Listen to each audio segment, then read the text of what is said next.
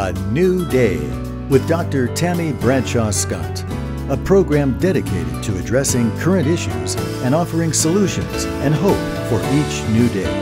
Dr. Tammy is a registered psychologist and licensed marriage and family therapist with degrees in clinical psychology. And now, here is your host for A New Day, Dr. Tammy.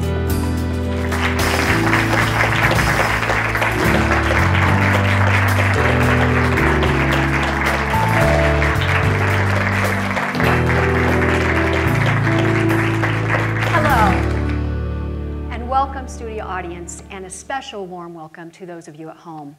We have a remarkable program for you today, a topic that is difficult to discuss, but one that we must talk about. The loss of a loved one by suicide is one of the most painful experiences that one can go through, especially when it is your child who takes their own life. We need to have this conversation if we want to provide hope and healing to those who have lost a loved one to suicide. And we, in our communities, need to know what we can do to help prevent future suicides.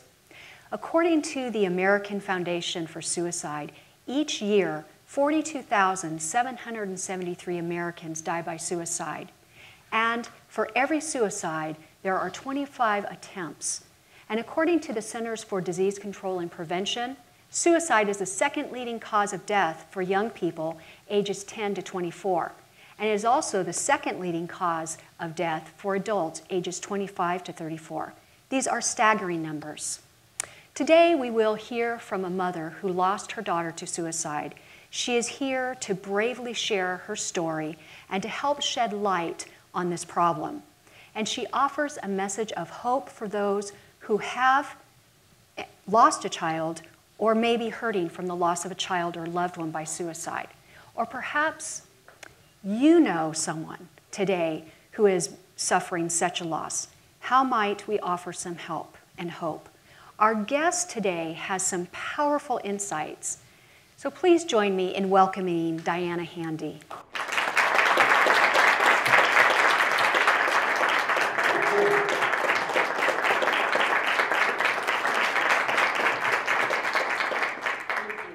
We're like ebony and ivory. Hey, right? No. Thank you. Thank you so much, Diana, for joining us today. I know this is a difficult topic and a very painful one for you and for myself as well. Yes. But I would like our viewers to get to know your daughter. And would like to take some moments here and have you introduce her to us, if you wouldn't mind. Okay.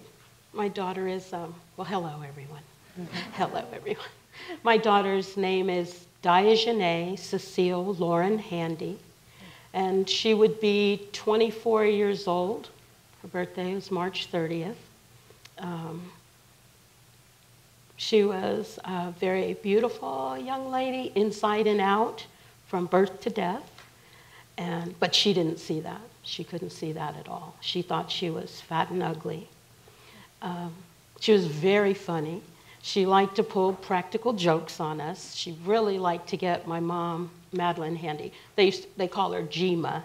But she would call her on the phone using all these different accents. She would talk to her in Spanish and heavy Scottish brogue Chinese and just get a kick out of my mom trying to tell this person on the other line, I don't understand what you're saying. I don't speak this language. And when my mom would realize it was Dia, she'd be like, girl, if you don't stop messing with me, and slam the phone down. And she really liked to laugh. She really liked to laugh a lot. So it's very confusing. But she was a great big sister.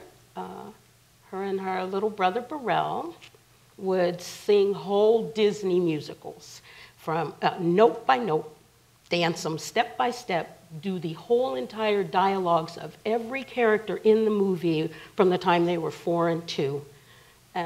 Just watching them play together, they never once fought, not one fight. I fought with my brother. I know other people who don't get along, my sisters and whatever. They never had one fight, not one argument, not one unkind word. not until the night she hung herself. She lost it, and she challenged him, and she verbally abused him, and she hit him. It was so out of character for her. It was so out of character. She was 18 at the time, he was 16. And their little brother Isaac was 8. And, but anyway, they were so amazing together. And then Isaac came, our little bundle of joy. And she was really caring with him. He knew she loved him. He would read to her, hold him, sing with him, play, laugh, and joke. She was so talented. At 8 months, she learned to walk. She was walking. I was running after her.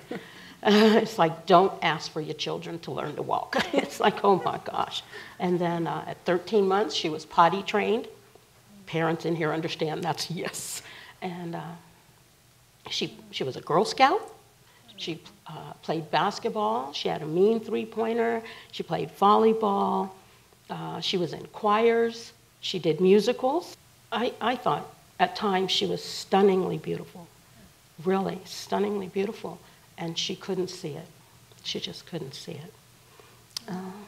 What else? Oh, straight A student. Even through the struggles of going in and out of the behavioral center, doing daily 6 to 8 weeks of teen therapy and group therapy, she maintained her grades. I guess that was part of just, I don't know, having control. She suffered from eating disorders, anorexia, bulimia. I could always tell after I figured out what was going on where she was in her troubles by how she looked. If she was looking thin, if she was, gaining weight or not. And I noticed she was very sensitive. And I think we should pay attention to that in our kids. I remember her going with her grandparents from Colorado. They came and picked up Diane Burrell. I think she was about 7.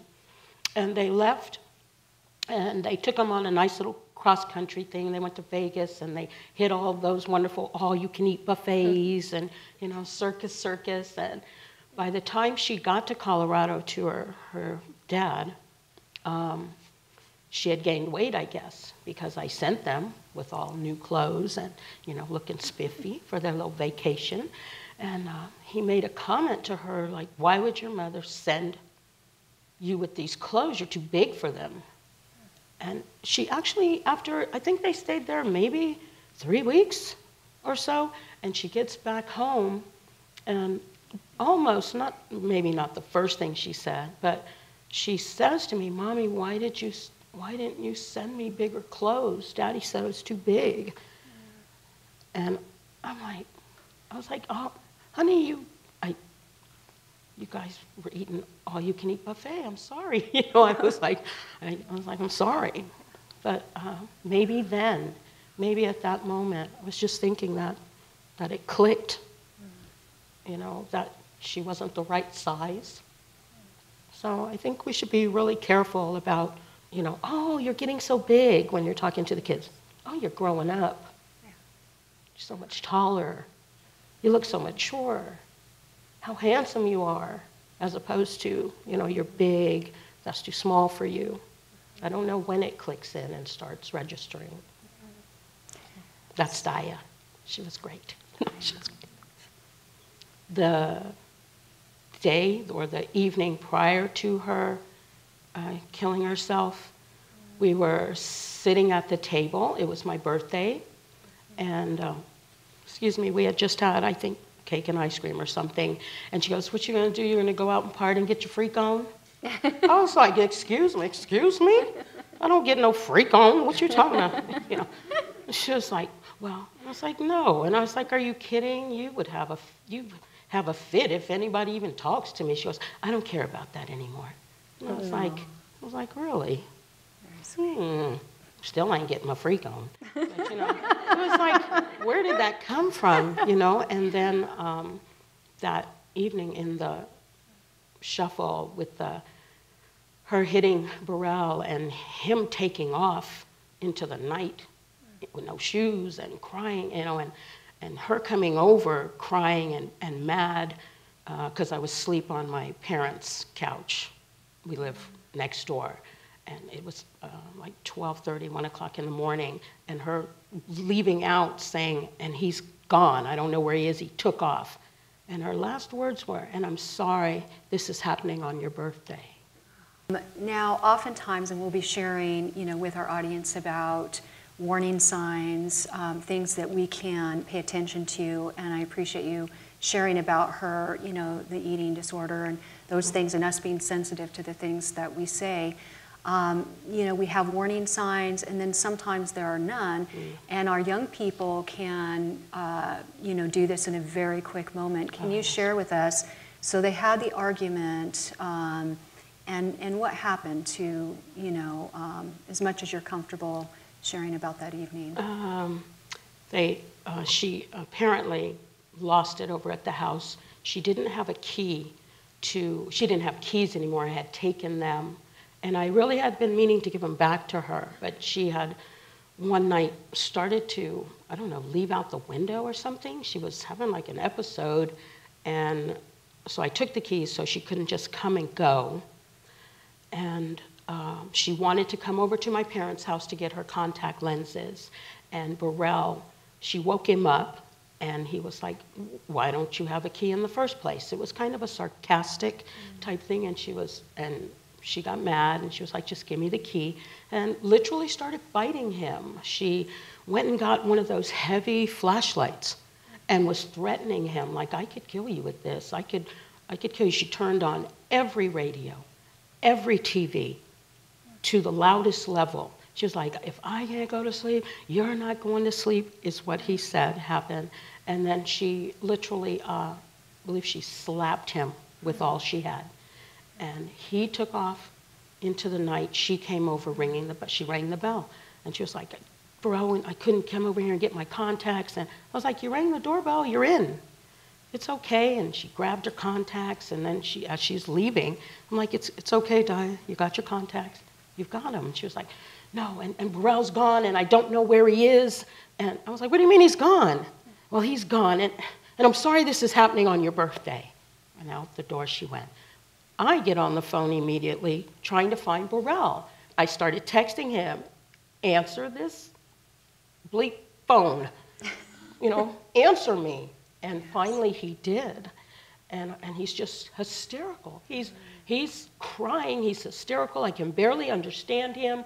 I'm like, what is wrong, where are you? And he's like, I don't know. And I'm like, come on now, you live in Redlands, where are you?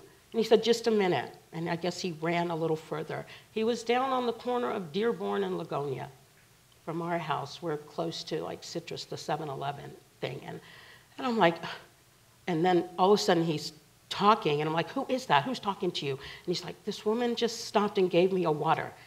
And I'm like, don't move. Stay on the phone. And I get to him. And he goes for the back seat, for the back door. And I'm like, what are you doing? Come up front. And he gets in the car, and he's like, I'm sorry. I'm sorry, Mom. I was like, it's not you. And I'm not going to tell you it's going to be okay. But we're going to go check on Dia. We're going to work this out. We're going to try and figure something out. And he's still crying. He's like, don't take me home. Don't take me home. She's crazy. She flipped. Don't take me home. And I was like, you're going to go to Mom's. You can sleep in the sewing room. She won't even know you're there.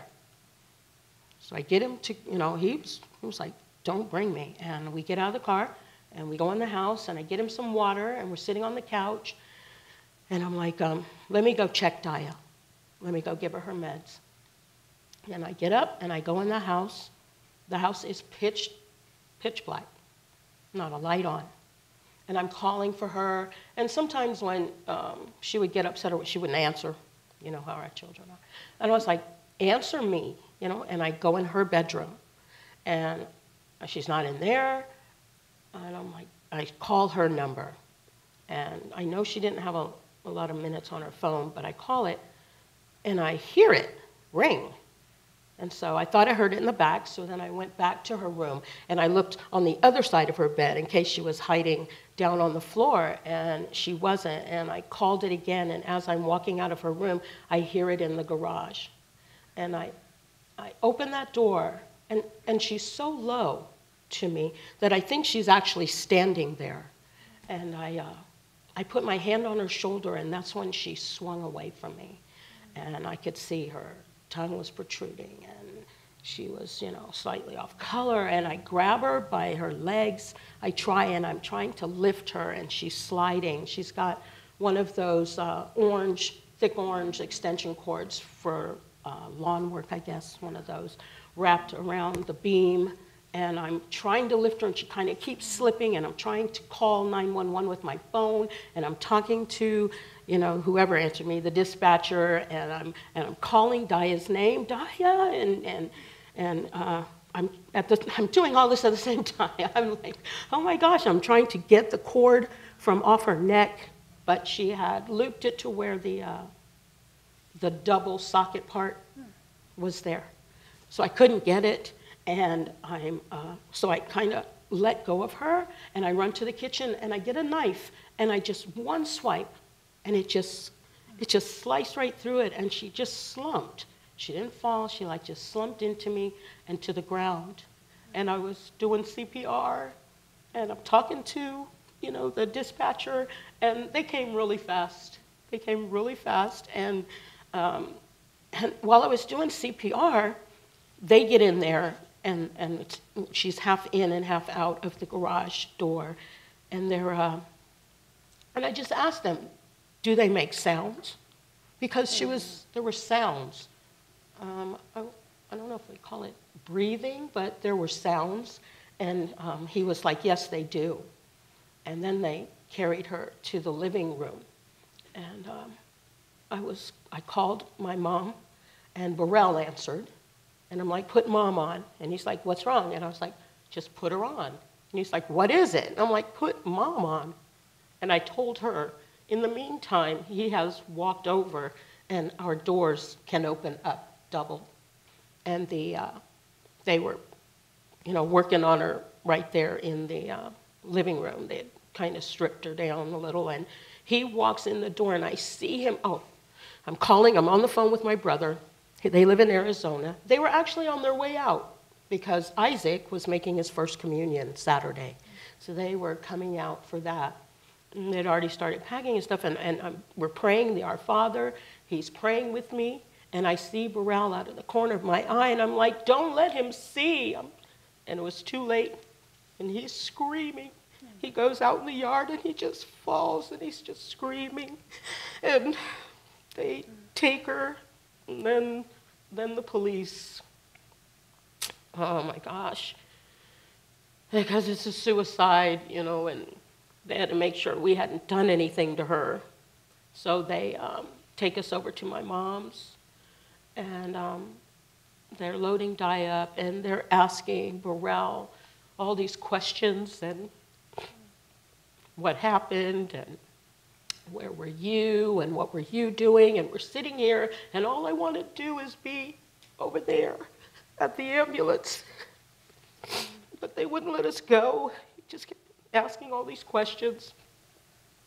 And then they told us to follow them to the hospital. And I know Redlands like the back of my hand. And anybody who knows me knows I can get across it in about 4 minutes. So I was highly upset. Following them, they took me all through downtown, all the way around to Terracina. And I'm like, why aren't you just breaking away from these people? But we followed them. And when we got there to the hospital, the doctor told me that they couldn't save her. And so we went. They told us we could go in the room, and so we did. And she just looked like she was sleeping. Thank you so much for sharing your story and helping so many people to understand, first of all, the beautiful young lady, your daughter, to know this, young lady and to know of your pain and the tragedy. But what would you say was most helpful? Because there are so many other families out there, as your family, my family. What is most helpful for us to know, to be able to come alongside you in that time? In just a couple of short sentences. I would say, my first thing I would say to people is, do not ask why. What's the point? You're not going to get an answer. You're not going to get the answer from the person who can give you that answer is dead and gone. And so to torture yourself, why? I went home to that garage and I asked God, I opened that door and I said, God, please do not let me ask why ever. And please do not let me see what I saw the way I saw it ever again. So I can see Dia right now. I can see that cord, I can see her, but it's, I'm sad, but it's not that shocking, disgusting sight that I saw then. I would not let people isolate. Some people, we all grieve different, so this is really tricky. Some people shut down. I would do my best not to let my friends or family members isolate themselves. And I would try to, we can learn that we can have new family traditions. The boys and I, we would have all these birthday parties and stuff and do things, but we did not stay home that Dia's first birthday after she was gone, or Christmas. I think we went to an amusement park, something we wouldn't have done. So we went to the movies. We started new memories, new memories. I would also, we have pictures on the wall of Dia. Dia is everywhere. Dia is part of our family. I could not. I think within the first week or two, her room was cleaned out. My friends thought I was crazy, but I was like, bag it up. What do you want me to do with it? Throw it away. Give it away. What are we going to do with it? They're like, you sure you don't want to keep something? I was like, Burrell, Isaac, you want something? Do you want something? They took what they wanted. I was like, no. I just could not see myself coming through the door every day, going into this room that just is not being used, with just everything still the same, collecting dust. I don't like to clean as it is, so why am I going to dust a room that ain't even being used? I don't know. I was just like... So, Diana, in our, as you have done a lot of grieving over these years and healing, and what would you like to say to the audience in our last minute here in terms of how we can help prevent, or help those who are suffering the pain that you and I have been through? Okay, well, I'm going to start with, I teach high school, and in the last 2 years, we've had 3 suicides. And a couple of months ago, we had a teacher in our school district who committed suicide. In Redlands, a few months ago, we had 4 suicides in 2 days. So it's happening all the time. We've got to teach our students, give them hotline numbers, magnets on the refrigerator, stick them in our syllabi at the beginning of the school year for parents as well. We have to praise our teens, and we have to encourage them and uplift them. We need to let them know. I tell my students how sad and lonely I would be if they killed themselves, how much I would miss them, and that I love them, and to please call me. Call me if you are planning to kill yourself. I'm going to try and talk you out of it, but at least give me the chance to say goodbye. To say goodbye to you. And I think we need to, there's a problem going on. We need to teach everyone, but mainly start with our kids, problem-solving skills, conflict resolution, daily. I don't even understand what's going on in the world today. But we need to teach that to them so that their mind immediately goes to, how am I going to work this out? Instead of, how am I going to end this? Love yourselves like your life depends on it, because it does. So teach our kids. Thank you. Thank you. Thank you, Tammy. Thank you.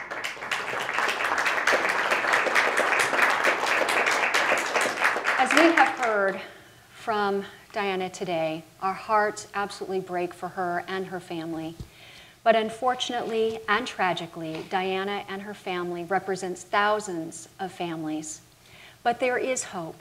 We can help those who have been affected by suicide to heal, and we together can help prevent future suicide for our young people and adults.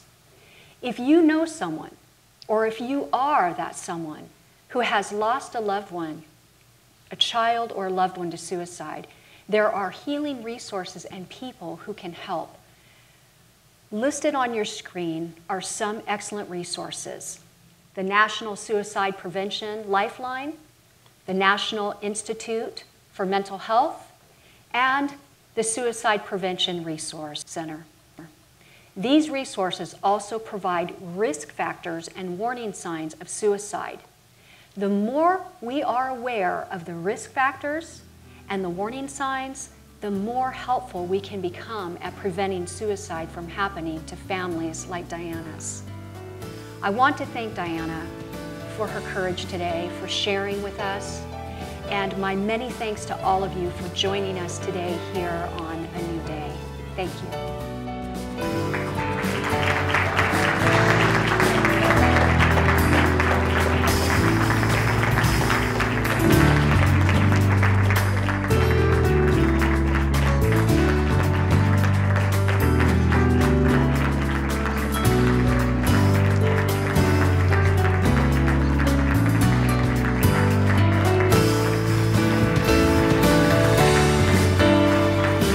This viewer-supported program is made possible by viewers like you.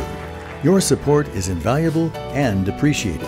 To send a gift or for more information, please contact Dr. Tammy at the address on your screen. And thank you for joining us for A New Day.